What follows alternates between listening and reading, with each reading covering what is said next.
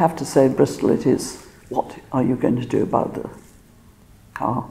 What are you going to do about the roads? Because it's two zones. They happen to run side by side. But the journey, you know, I just got on the bus from the station to come just in here. And, you know, you go on a huge loop. You know, I mean, I've always sort of thought, what is all this? Because I hadn't done the walking that goes behind it. And now I've done the walking. I realize it's a 10-minute walk to the station from here. And it's 15 to 20 minutes on the bus. What kind of place is that?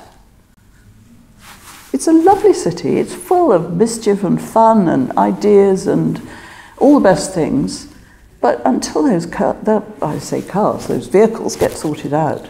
And I've done it from the other side. I mean, we were somewhere west of here and wanted just to get back towards the east. And there was nowhere to go except going right the way through the middle of Bristol.